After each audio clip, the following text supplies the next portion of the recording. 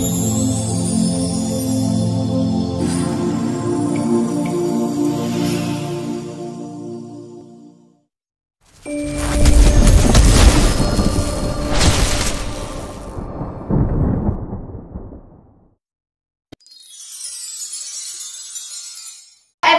let me introduce myself. My name's Bùi Nam Khánh. I'm a student at Thảo Primary School.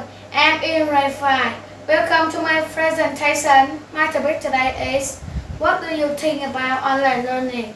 Suggest some ways to have an effective lesson.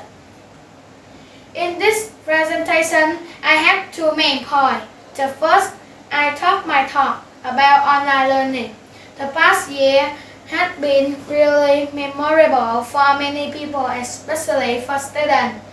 The COVID-19 epidemic broke out again. So far, most of the students across the country have left school and switched online. Online learning is the most appropriate call in the epidemic situation because it not interactive learning and to ensure the safety of the health and life of students. The advantage of online learning is students can effectively manage their time anywhere that has internet access. As we all know, every problem has two sides. Besides the convenience of online learning, it also has disadvantage. In online class, interaction between students is limited because nothing can replace human contact. In addition, spending too much time in front of the computer screen can cause eye damage and other physical problems. Second, I talk about getting some ways to have effective lesson. If you want to be a successful online learner, you should do the following.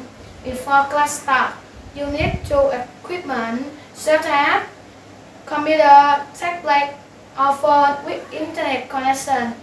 Remember that the device is fully charged. Don't charge the phone while studying because of the danger of the fire and electric shock. You should really acquire study place. A better study place is very important as it is necessary for your concentration. Watch the video later that teacher has sent and remember to complete assignments.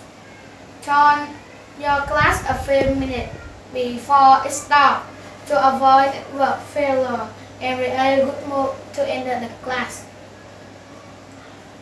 Take note important points, detail of each subject. If you have a question, you can raise your hand, ask any question. You might get an immediate response. You should actually participate in discussion and interact with teacher more often. This will help you gain more confidence and understand the lesson more deeply. Before I finish, I would like to say, let's learn to adapt a quick skill to survive the events of life. Let's overcome the pandemic together so that everyone can return to normal life. Students back to school, see our teacher and friends soon. Thank you all for listening.